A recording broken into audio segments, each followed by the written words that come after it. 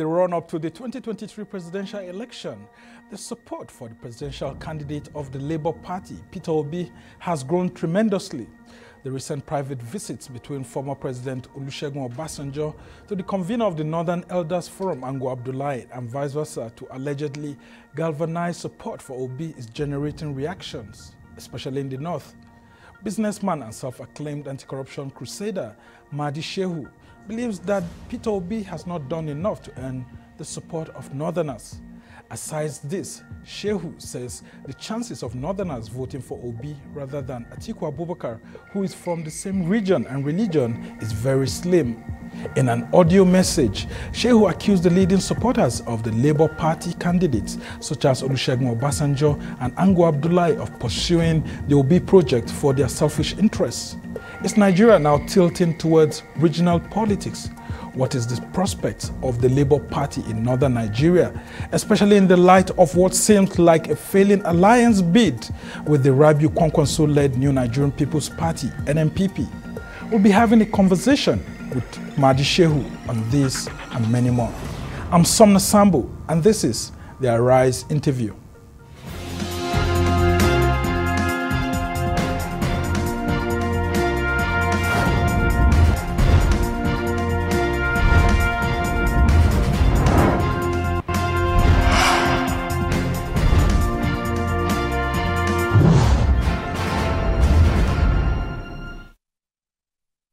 Welcome to the show. Now, activist, self-acclaimed anti-corruption crusader, businessman, medical practitioner, and chairman of Dialogue Group, Mahdi Shehu, has described as selfish the support by former President Olusegun Obasanjo for Peter Obi, the Labour Party candidate, saying his efforts to woo some northern leaders into the project should be rejected by northerners.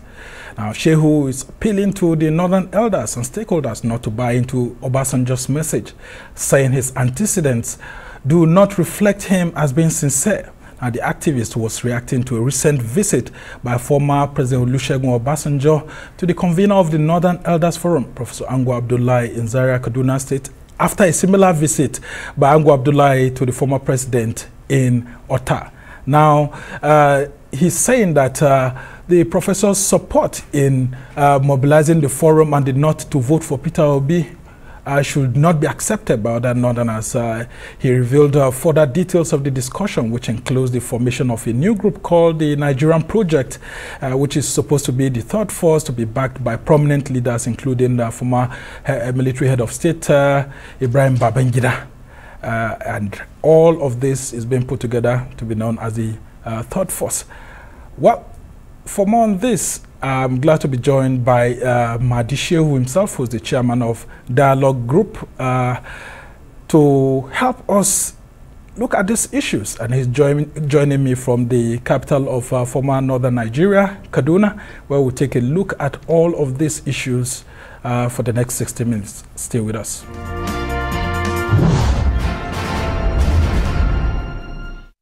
That he is at Zaria to confer with him, solicit for his support, ensure that he mobilize Northern Elders Forum and the entire North for an Obi project. And he promised Ango Abdullahi that, I promise you, if Obi forms government, you are going to be a formidable person in that government. You are going to play an important role. We are going to carry you along. This was what Obasanjo told his own group the same day that they met with Ango Abdullahi. Also, Obasanjo told the group that he has also consulted with Dr. Hakim Baba Ahmed. And he told Dr. Hakim Baba Ahmed his own mission, that they want to form what is called Nigerian Project, which is going to be commissioned and brought to the public in the next 7 days. They are going to bring out and establish and commission what is called the Nigerian Project, the third force. That he told Dr. Hakim that he's asking for that special favor for him, for Dr. Hakim to be part and parcel of this third force project, Nigerian Project, Obi project. All right, Mahdi Shehu there, and I would like to welcome you to the show. You must have listened to yourself there, being optimistic about the issues you raised let's start with this, the Nigerian project. Why do you think that former President Olusegun Obasanjo is keen on supporting Peter Obi and is wooing top northerners like the convener of the Northern Elders Forum, Ango Abdullahi, and Dr. Akim Baba Ahmed to join that project? Okay, thank you. Good evening, Nigeria. Good evening, Africa. Good evening, the whole world. I think that question should have been passed to Olusegun Obasanjo. Ask him, why has he suddenly woken up from a sleep or a slumber and aspiring to promote an Obi? I'm saying that so that you can hear from the horse's mouth, but I'm sure he's going to be economical in telling you the truth. But my intervention is going to be rooted into ancient antiquity, history, philosophy, and logic of Obasanjo. In 1979, precisely look at Punch, 19th of September 1979. The headline was front cover story, 2.8 billion naira oil money missing. Obasanjo left office in 1980, precisely on 26 June 1980. A crude oil tribunal of inquiry was put in place to investigate that alleged 2.8 billion naira NNPC money missing. And to chair that tribunal was Justice Ayo Irekefe, Langiwa, Sula Kurfi, Arthur Mbanifo, and Mr. Vag as a secretary to go and establish the truth or otherwise of that 2.8 billion naira missing money. The tribunal started sitting in Lagos. Part of the people invited to testify before the tribunal on account of the document they had before them was the former president, then Olusegun Obasanjo. He completely ignored all the 7 invitations by the tribunal to appear before it. When he was pressed further, he detailed Chief Rotimi Williams, of blessed memory, to go and represent him with just one simple submission. The submission was that the evidence being sought from Obasanjo by the tribunal, being a public knowledge and a public document, could as well be given by any civil servant.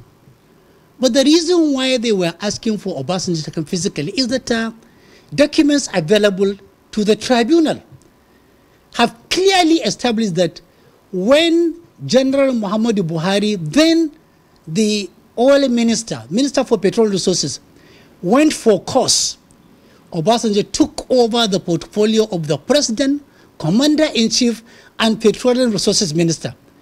And in the span of 6 months, he gave heavy discounts that cannot be explained by the act establishing NNPC, beyond his power as a minister, even beyond his power as the president.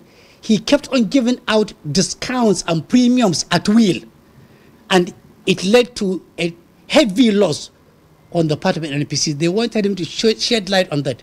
He vehemently refused. That is to tell you the disdain he has for constitutionality and accountability. So he has this old history. If I may come in here. He has this history. Excuse me. If I may come in here, this same Obasanjo you're talking about appeared before the Oputa panel, which was set up to look at issues that happened in the country. So if he didn't appear before that panel, at least we have record that he appeared before another panel. The circumstances are different. In that particular issue of crude oil sale tribunal, he was an accused, or so to speak, by the documents. In Oputa panel, he was an injured lion. He was there to continue licking his wound and make the wound look fresh on account of Abacha's stewardship and his relationship. So treated very differently. Now I'm going straight to the question. Why do I think an Obasanjo is selling at Peter Obi, quote and unquote. The reason as follows. I'm even surprised that Obasanjo is doing this. I think he is trying to pull a wool on the face of all Igbos. Because just read his book, My Command. Read it cover to cover. Inside the book, he was so proud to own up to the entire role he played in decimating the military of Biafra, in cowing them into submission, in annihilating them, in defeating them. He took over the entire credit of the fail of Biafra agitation that led to the civil war. Not only that, after the war, it was unilaterally agreed, internationally and locally, that there should be reconstruction, reconciliation, rehabilitation. Nobody was reconciled. Igbos were not reconciled. They are still agitating. Nothing was reconstructed. They are still facing dirge of infrastructure. Nobody was reconciled. And Obasanjo was there. He had an opportunity to reconstruct, rehabilitate, to reconcile. Rather than doing that, he left them in full of their blood. I'm therefore shocked that Igbos are now swallowing Obasanjo's trading, hook, line, and sinker. When documented history is there, gazetted, the role he played in leading Igbos to what they were then, 20, 30, 40 years back. Okay. Luckily for them, they are beginning to recover. Therefore, it's surprising that he's selling Obi, and Obi is believing him in spite of documented history of the crime he committed against the entire Igbo nation. Maybe he has meditated, maybe he has prayed over, maybe he is lamenting, and he wants to correct the wrongs. The answer is better left to Obasanjo. Okay, a very interesting perspective you've got there, and there's always room for repentance, I must say. And who wouldn't even want the former president's support? Because we've seen that almost every person who wants to be president since 2007 has always sought for the support of former President Olusegun Obasanjo. But I want to ask you now, Not anymore. What exactly is wrong with Obasanjo seeking the support of the North for Peter Obi? Isn't Peter Obi Nigerian enough to deserve such a support? Let me say for the upteenth time that under the Nigerian Constitution and all operational laws, there is nothing wrong when an Obasanjo canvassing support for any candidate of his choice. There is nothing wrong with an Obi aspiring to become the president of Nigeria. But then there should be a parameter, a yardstick, and a measurement of assessing whether these people are what they said they are, and they are competent enough, and they have the good conscience to sell and to promote. Let us go to Obasanjo. If Obasanjo is coming to the North to seek for a partnership, to sell a candidate, to aspire to promote, protect, and project an Obi, there are relevant questions that we need to ask him. Under Obasanjo, he destroyed the entire economy of the North. Today, nobody can convince any Northerner. The consolidation of the banks, which saw the total extinction of all commercial banks of northern origin, because we could not raise the money, because we don't have those type of money to sustain a bank of 25 billion naira then, was done deliberately by Obasanjo to bring the North to its own knees. Is it the same North? Military officers. Is it the same North?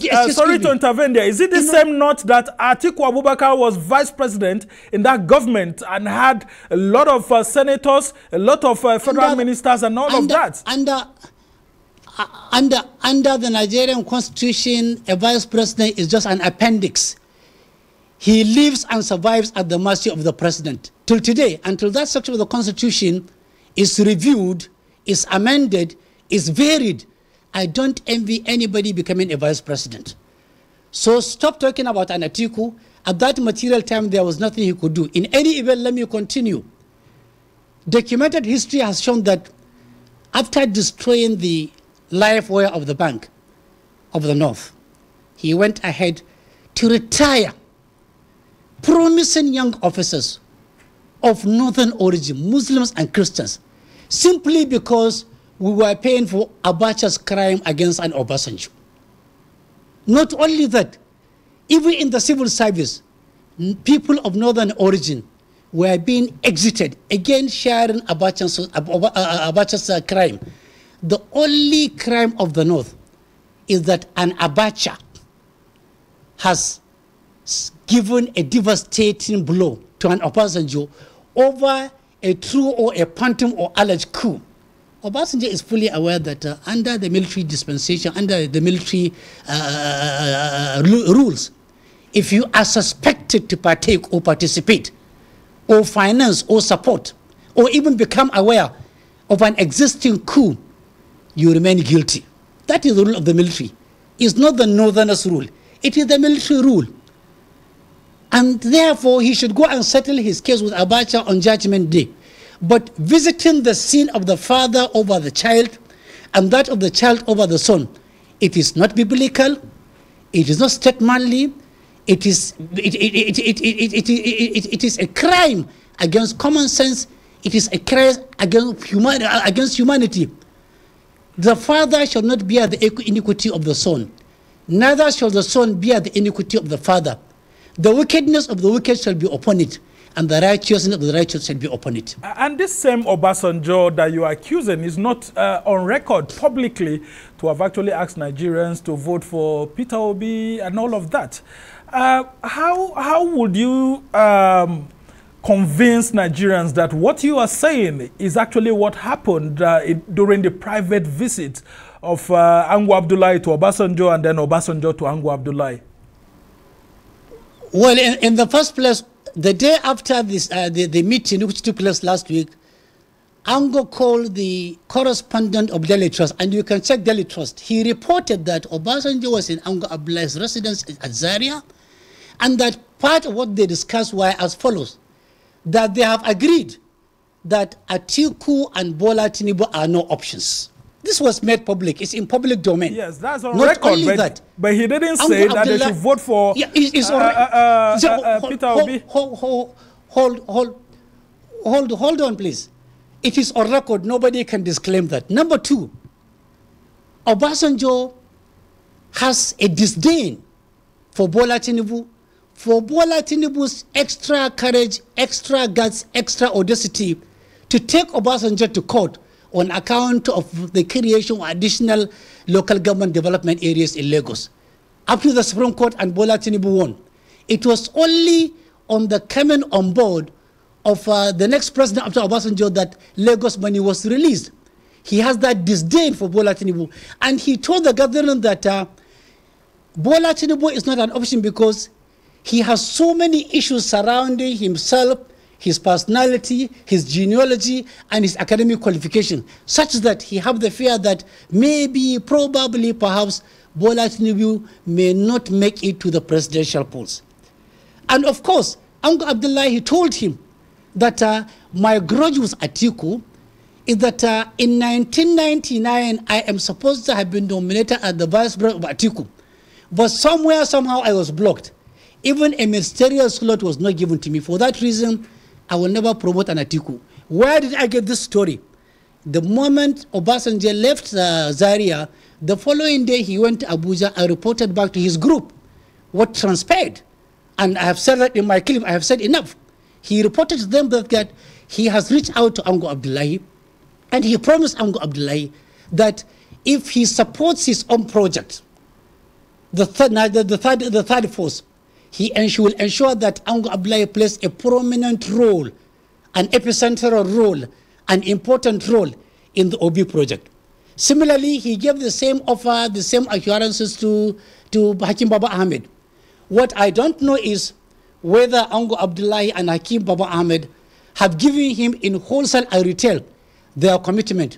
Maybe passage of time will bring out the truth of the actual thing and the actual answer they give an Obasanjo. But for sure, if Obasanjo is not promoting Atiku, and he will never do that, if he's not promoting Tinubu, he will never do that.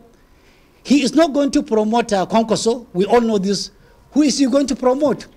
The answer is very clear. It's an Obi, and he has never hidden his quest for a power shift to the southeast. He has always said that they are being treated with ignominy. It's unfair. They are the people who have not yet tested the presidency. There are so many antecedents. There are so many instances. He doesn't have to come out. And what are the problems that the North has with Peter Obi? Is the North rejecting him, or the North welcomes Peter Obi with open hands, with open arms to actually come to eat? We want Peter Obi to come over to the North himself, not through a surrogate or through a conduit pipe or through a third party. Let him come directly to the North. Instead of going to this house and that house and those houses, there are millions of stakeholders. Let him give advance notice that I'm coming to the North, I'm coming to Kano, I'm coming to Kaduna, I'm coming to this place, to Sokoto, on zonal basis. Let everybody converge and ask me all the questions, and I'll give all the answers. And if that happens to be, I assure you, I will ask him 4 innocent questions. And I want the answer in public. The first question is, we've seen clips going around, not doctored ones, authentic clips, that Obi is given an ample support to Biafran agitators. IPOB, the outlawed criminal gang of IPOB, who have been killing and maiming and killing military, killing SSS, killing everybody, killing Muslims and Christians in the name of agitation. He has been supporting them openly. He has been saying that they are not criminals. They are not a terrorist organization. Do you have evidence to this effect? Because we haven't seen a Peter Obi coming out, except if you have some evidence of private conversations against him. Were you to go on break now, before you come back, I want you to have the courage. I will send you a clip now on Peter Obi's support of IPOB. I will send it to you when you go on break, and I hope you can play it to the public. Number 2, it is still in our fresh memory that when Peter Obi was presiding over at the government of Anambra State, we have it on Punch, on Tribune, on Daily Trust, on Leadership, on The Nation. The instruction he gave that all northerners who are staying in his own states must go and register, go through a census, hang an ID card before they can transact any business. That is extremely segregative. It only took the intervention of Kwankwaso, visited him and said, Obi, if you insist on implementing this year's state law on northerners, I will go back to Kano where I have millions of traders who are of Igbo extraction and do the same. That was what checkmated Obi. Number 3, you can't even count the number of northerners killed, maimed, incapacitated, dehumanized while Obi was presiding over. And mom was the word. You have seen it on the social media. His first child was wearing complete Biafran outfit, and he was marching the Nigerian flag. Well, we cannot independently verify that picture right now, because it's been a subject of controversy if it is son or not. I have the media handle verified of his son. He posted that picture. If your child can trample over the Nigerian flag, wear Biafran uniform, and you want to preside over Nigeria, come to the north and tell us that what will happen to the north when you take over with that psyche in your household. Are you going to excise the entire bribery out of Nigeria? Are you going to send the entire northerners to Niger Republic, to Benin? What will be our own fate? We will ask him endless questions as a governor, as a Nigerian. as somebody aspiring to preside over Nigeria, there are endless questions to that aspiration. You actually said you had 4 points because we have to go on break right now. But before you said the last point, I want to let you know that Peter Obi actually visited the North as a as an intending presidential aspirant in the People's Democratic Party. As a presidential aspirant, I was on the entourage of Peter Obi that went around several states, Kano, Maiduguri, way up onto Gombe, way up onto Kebbi, Sokoto, and all of that. So I want to place that on record that he visited, but not as Labour Party presidential candidate, but he visited as a presidential aspirant during the PDP. Let me give you the analogy. If you go to a beer parlor and you want to be drunk, the first bottle will give you some level of utility. The second bottle will add up to your utility. The third bottle will make you tipsy. Subsequent bottles will make you drunk.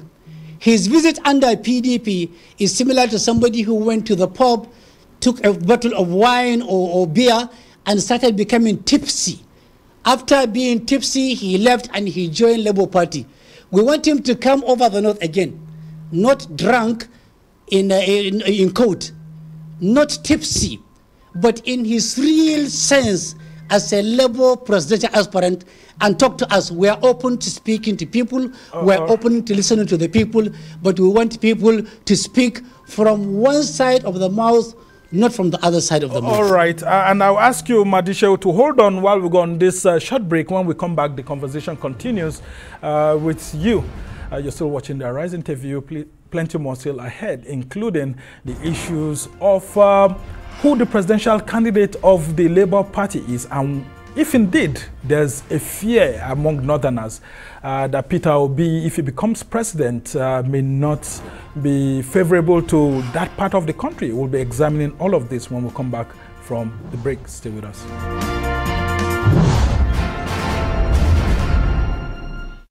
Welcome back to the Arise interview, where we speak to the newsmakers as well as ordinary people doing extraordinary things around the world and featuring the voices at the heart of the conversations. I'm Sumner Sambo, and my guest is still the businessman, self-acclaimed anti-corruption crusader and chairman of Dialogue Group, Mahdi Shehu, who is joining me from Kaduna, the former capital of northern Nigeria, to take a look at issues concerning the 2023 elections, and of course some of those who have emerged as presidential candidates after the nominations closed last month. So good to still have you with us, Mahdi Shehu. And I've actually watched what you sent. I'm afraid I would have loved to play it, but I can't play it because this interview was on another TV channel. And of course, you should understand better why I can't play that here. But I've listened to Peter Obi making the comments there, and of course I've seen the picture you sent. Like I told you earlier on, that picture is still controversial. Until we verify if indeed it's Peter Obi's son, we'll just let it stay like that. But if indeed we must make reference to this video you sent and what Peter Obi said there, that IPOB members are not terrorists as at then when Nigeria was 57, and he was called upon to shed more light on it, and that the federal government's proclamation calling them terrorists is not something that he was sitting well with him. I would also want to pose a similar question to you. We've seen a lot of northern leaders actually say that Boko Haram members are not terrorists. We've seen some people saying that bandits, before they were declared terrorists, are not terrorists, including President Muhammadu Buhari at a point in time before he became the head of state president in 2015. Isn't just politics that's at play here. Most times when people are not in government, they want to be sympathetic to some things that have some cultural affiliation. Don't you think that Peter Obi may have been saying that during that sort of feeling, when there was a thinking within the Southeast that President Muhammadu Buhari's government had a certain agenda against the East? Well, you see, interestingly, history always plays out. Go to the Southwest. After the coming back of Obasanjo in 1999, OPC alleged terror, mayhem, and carnage, killed, maimed, incapacitated, burnt down, killed so many northerners, Aklos, Shagamu, Mile 12, Ipe, Modokeke, everywhere it was carnage. And Obasanjo kept mum until when the international community rose up before OPC was outlawed. But even then, traditional rulers, clergies, elder statesmen of the southwestern origin, then and even now, are saying that what OPC did was legitimate. That is giving them an umbrella to continue killing and maiming. That is the history there. Perhaps Obi is also learning from the southwest, because if the Yoruba elders, council of elders, agitators there will give an umbrella for crime for the OPC, why don't he give umbrella also of crime for the IPOB, for the ESN? I think he is learning very fast. But interestingly, if you look at that clip, you said you saw that clip. The reason why Obi is saying that IPOB are not a terrorist organization, he gave a simplistic, unscholarly, and naive interpretation of terrorism. He said, these are people that I pass by when I am going on my walk. I pass by on the street. They don't beat. They don't do anything. Is that the definition of terrorism? A terrorist is somebody who is a non-state actor, who took arms against the state, against the citizens, especially if he's selectively killing people, maiming them, incapacitating them, and sending them away. That is the first understandable definition of a terrorist, who uses all available resources to him, all materials and equipment available to him, to instill terror, to cause death, to cause harm, and to make economic dispossession, simply because he is either naively or genuinely aggrieved. That was the reason Obi gave, and I expected more than that from him, especially looking at his exposure and his scholarship. But he never did that. In the north here, there are elements of people who said Boko Haram are not terrorists, but they are terrorists because they qualify into the definition of a terrorist, just like the OPC, like the ESN, like the IPOB.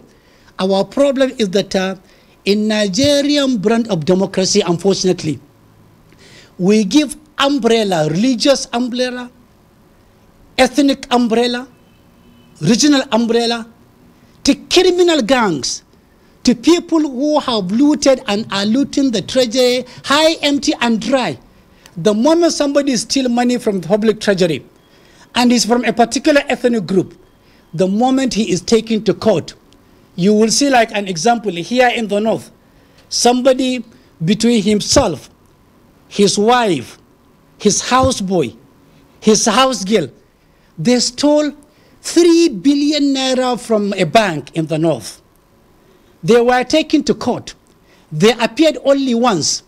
Before the next adjournment date, a very prominent Islamic scholar in the north, 2 prominent, very senior emirs, and a very senior activist went to the president and said, we are here to intervene on behalf of our son. And sadly, before the next adjournment date, the Attorney General entered a nolle prosequi in favor of that accused person. 3 billion naira was never recovered. He was pardoned. He was not even pardoned. They entered a nolle prosequi. And what pained me most was 2 years after, that same person is still alive. His name appeared on the list of people who were given national honors. Even 4 weeks ago, I saw his name, Mr. So, OON, Officer of the Order of the Niger. Maybe they are giving him honor for stealing 3 billion naira. But surprisingly, 12 years after, a governor from the South stole 30 billion naira from the state government money. I think he was eyeing for GCON.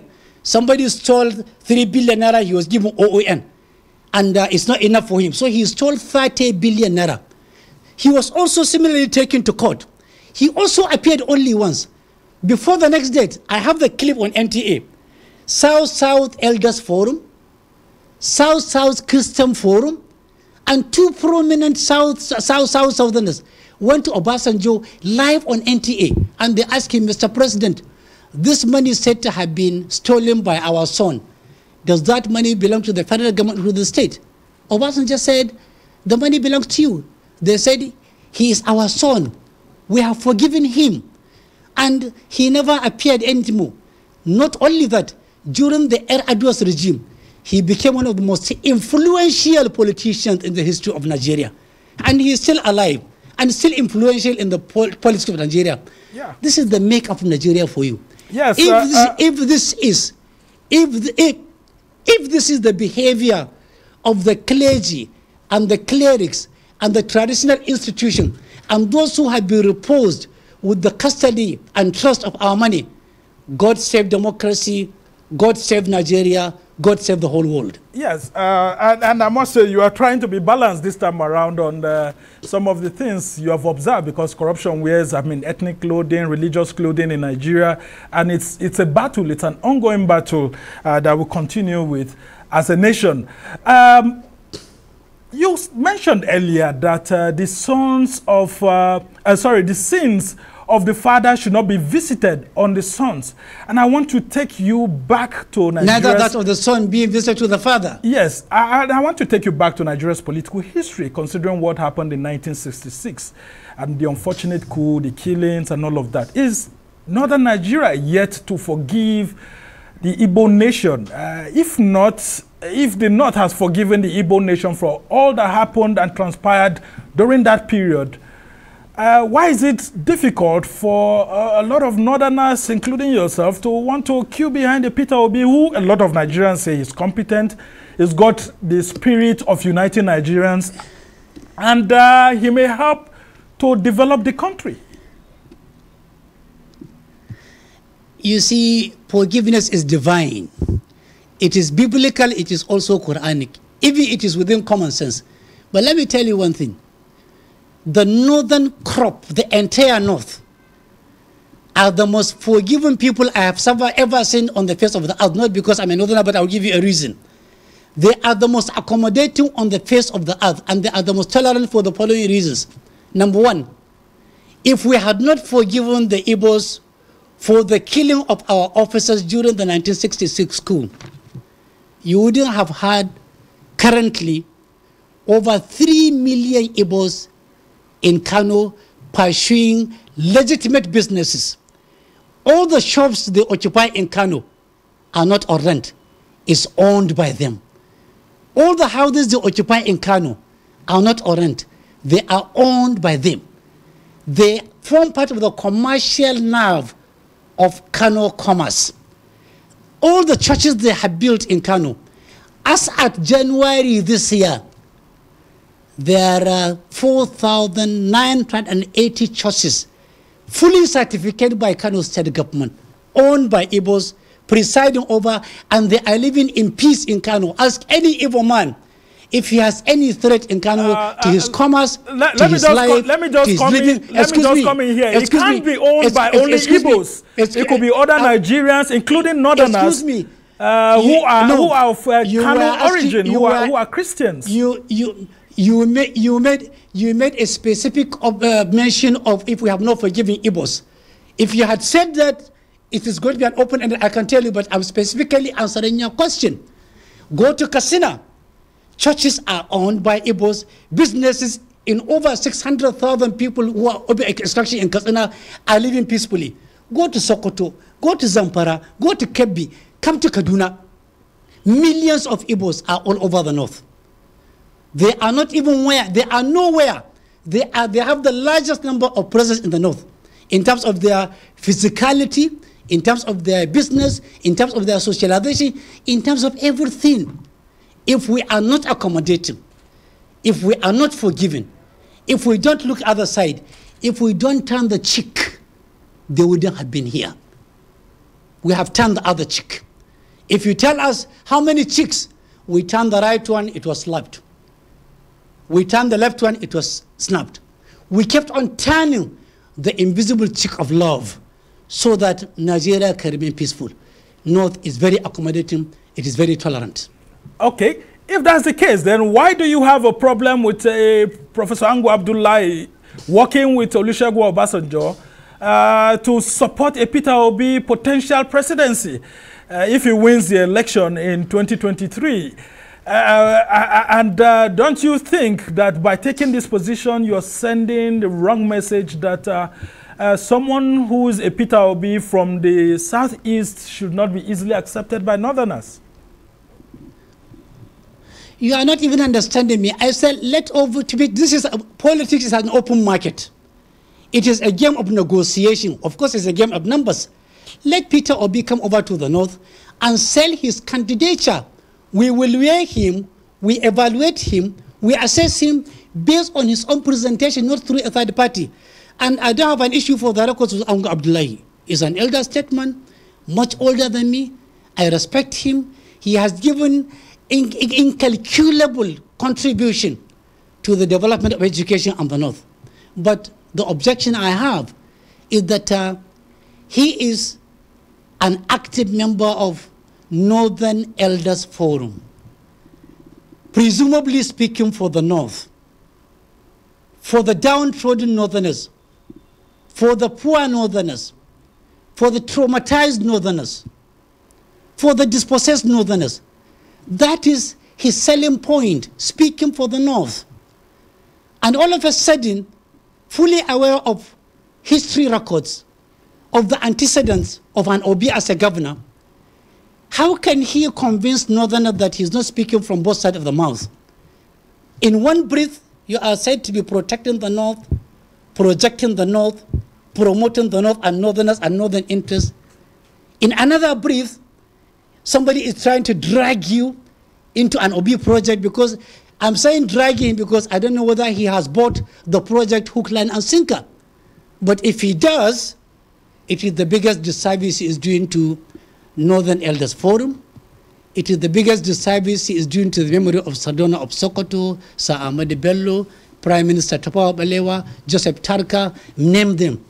It's the biggest mistake he can make in his life, to be speaking from two sides of the mouth. He's entitled to go and promote an Obi, but the moment he does that, he should keep aside the issue of protecting, promoting, and protecting the north.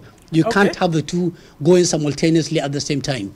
Okay, at least you've said clearly here that he has this constitutional right to back anyone that he chooses to.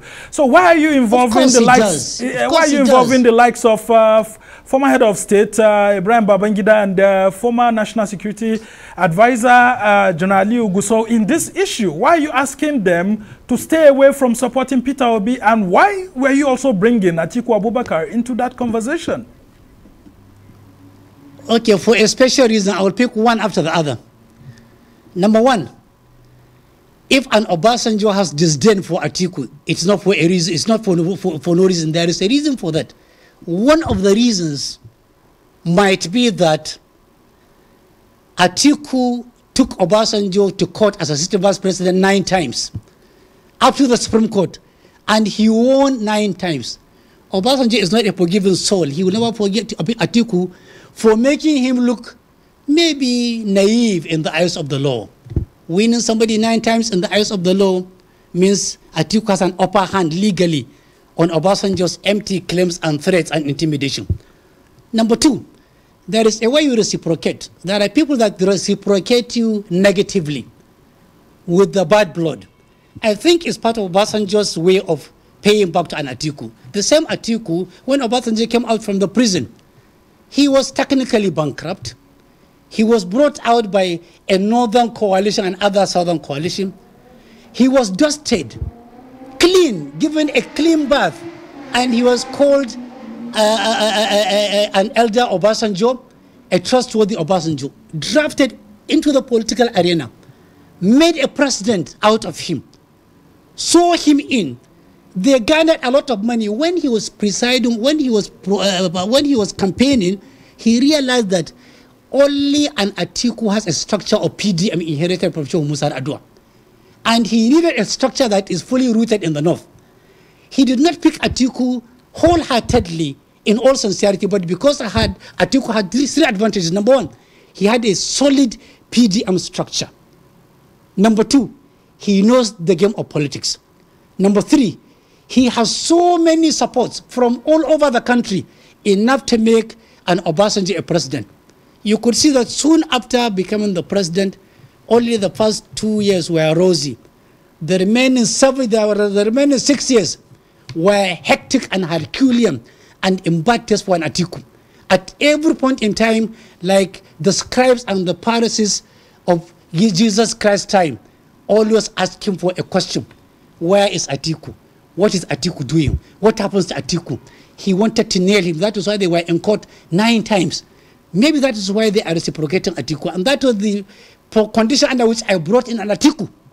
Number 2, for an IBB, when Obasanjo left Zaria, when he was reporting back to his group, he said his next 2 assignments will be to reach out to IBB and to reach out to General Aluguso. If you had my clip very well, I was just giving IBB and Aluguso an advance notice that in the event an Obasanjo come asking for their support for an Obi project, they should be extremely careful and wary. And I reminded IBB that if there is anybody in the world who knows Obasanjo very well, he is one of the 10 people who knows Obasanjo very well, in and out, for the following reasons. The same Babangida who rehabilitated or was part of the rehabilitation of Obasanjo made him a president. Soon after ascending to power, he made Babangida his punching bag. I still remember freshly when he came to Arewa House, the first Arewa House lecture, Obasanjo was the speaker. And he painted Babangida in the most uncomplimentary colors. He called him stupid, bastard, a failure, so many unprintable adjectives. The same Babangida had spent over 3 billion naira to ensure that Obasanjo becomes the next Secretary General after Butrus Gali. But in spite of all this magnanimity, Obasanjo gave Babangida's regime endless trouble, more than the scribes, the biblical scribes and the Pharisees. So I told Babangida, remember, be a prisoner of history. Remember what Obasanjo did to you. Ensure that if Obasanjo comes in for an Obi project, at the least you can do is remain neutral. Okay. Remain indifferent. We don't have He has injured you in the past. He will continue to injure you. We don't have enough time left, Mahdi Shehu. Obasanjo may come over to you. Be careful, be wary. Okay, Mahdi Shehu, we don't have enough time left. As we try to round off this conversation very quickly. So you are saying that if Peter Obi comes to the North on his own without an Obasanjo, the North will give him more listening ear. And some people will want to question your credibility or your credentials for wanting to speak for the North. Who appointed you the right speaker for the North? Since you don't belong to Arewa Consultative Forum or the Northern Elders Forum, on what platform do you have these credentials to speak on behalf of the North? Luckily, in your introduction, you never introduced me as somebody speaking for the North. Neither have I done that. That is number 1. Number 2, under the Nigerian Constitution, the second part, the second chapter dealing with fundamental objectives and directed principles of state policy, clearly spelled out why government come into place to protect lives, properties, honor, dignity of the citizens. And where they have failed to do that, I have a civic, moral, constitutional, ethical responsibility to speak out without claiming to speak on anybody's behalf, exercising my own rights as a citizen of Nigeria, unless we are going to dispossess me of that right. Number 3, it is politics. I am a stakeholder, a registered voter. I have my own choices and I have my own preferences. Okay. Part of my preferences and choice is to speak out loudly. If you speak the truth, you die.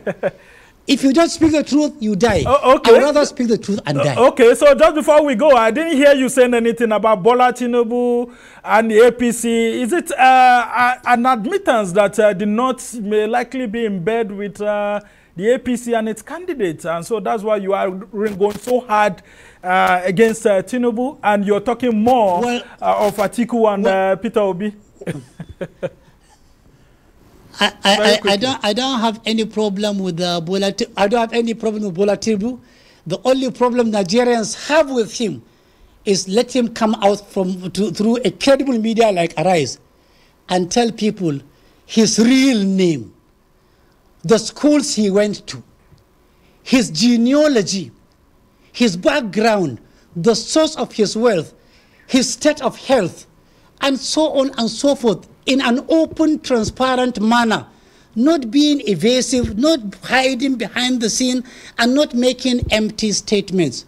Gone are the days when you sell people a trumpet card, when you sell people a rotten meat, when you have option to give them a fresh meat. So will you now be saying that your allegiance is to someone like Rabi Musa Kwankwaso of the NMPP? Is that where the North seem to be going at the moment? I guarantee you that the day I make my mind to promote and protect and project a presidential candidate in Nigeria, that day there will be no missing of the words. I will be straight, open, direct to the point, and unapologetic. Okay. Take me on this. All right. We must thank you so much, Mahdi Shehu, who is a civil rights campaigner, and then, of course, a voice in the North, and then anti-corruption crusader, medical practitioner, so many things, including being an activist. On the authority of some of Arise, I have not said that. All right, we must thank you for joining us from the northern city of Kaduna. Thank you, to help us look at these issues, and we can only hope to have you more as politics develop, because the campaigns are yet to begin. And when the campaign starts, I'm very sure you will be very busy that period because of some of the things you have said here. Well, that's how it's been for this edition of the Arise interview. Do join us again tomorrow from me and the entire team here in Abuja. Goodbye and thank you for watching. I'm Sam Nasambo.